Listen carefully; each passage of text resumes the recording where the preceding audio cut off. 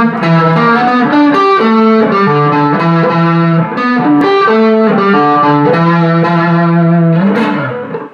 guys, it's Dale from DR Homemade Guitar Company, bringing you another guitar. This one is actually a custom order. The guy brought me the big old blue box.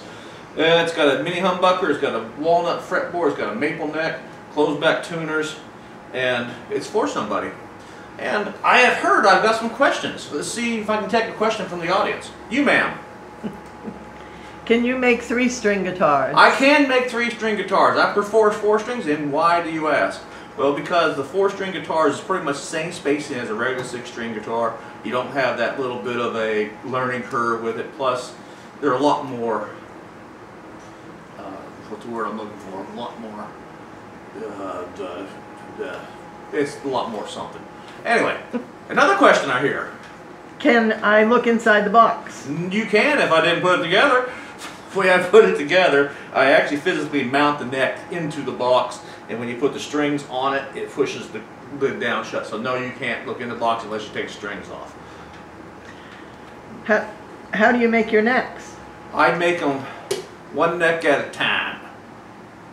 Well, obviously you make one neck at a time. You can do it. No, I basically cut them off on a table saw, and then use a Stanley microplane and a few other things to curve it off and glue them up and all that stuff.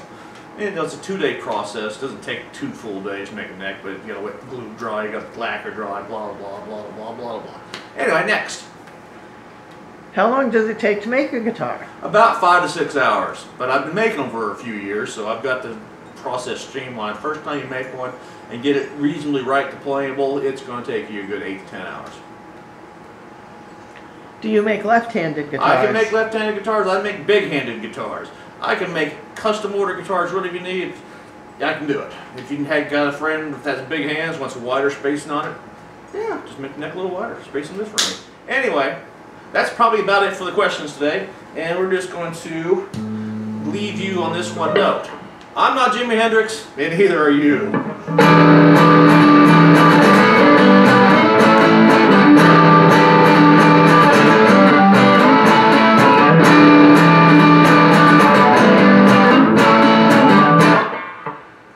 Good night, guys. Bye. Thanks.